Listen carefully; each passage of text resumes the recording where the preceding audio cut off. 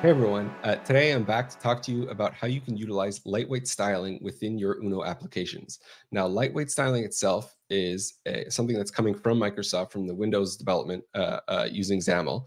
And it is a way for you to override, in their case, system brushes that you can pretty much override at the app or page level.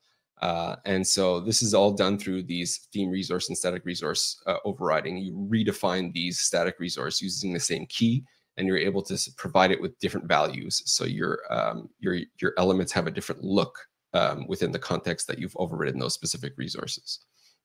So within Uno, we go a little bit of a step further, and within the Uno material library, we're actually implementing every single hard-coded value, you could say. So any brush, any color, any font, any numeric value that we're using within any of the templates of the Uno material styles are defined as resources and are available to you within the documentation for what those resource keys actually are, meaning all those resources are overridable using lightweight styling in order for you to skip the need to retemplate or create a new style if you want to customize something, whether that's within the template or within the visual states themselves.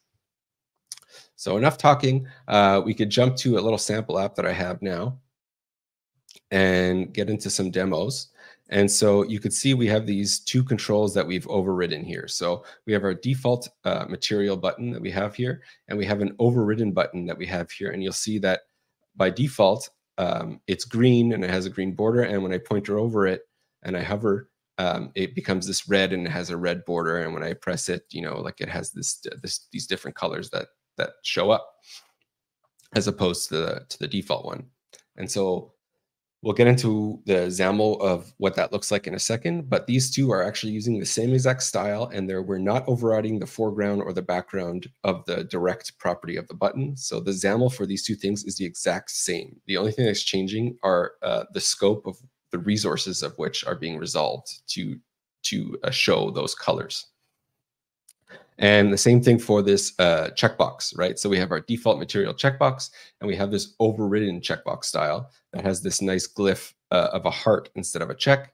And you'll see that the background is changed. So when we're in check state, it's this reddish instead of this purple.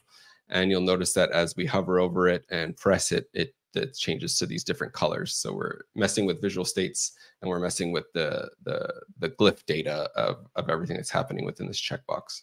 So if we look quickly at the code for this application, you'll see what I was talking about in terms of the XAML is actually the same for those two buttons, right? So this is our button for our default, this is our XAML for our default button, and this is our XAML for our overridden button. The only thing is, yes, we did put a border thing. It's just to amplify the color changes.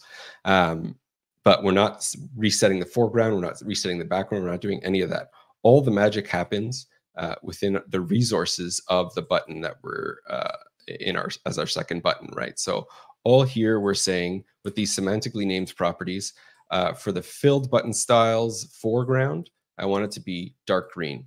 For the filled button styles foreground, when we're in pointer over state, I want it to be dark red. And so that's what we saw when I was hovering over. This is actually changing the values that are used within the visual state setters. And so if we were to go down to those checkboxes, same idea. The XAML for these two checkboxes is the exact same.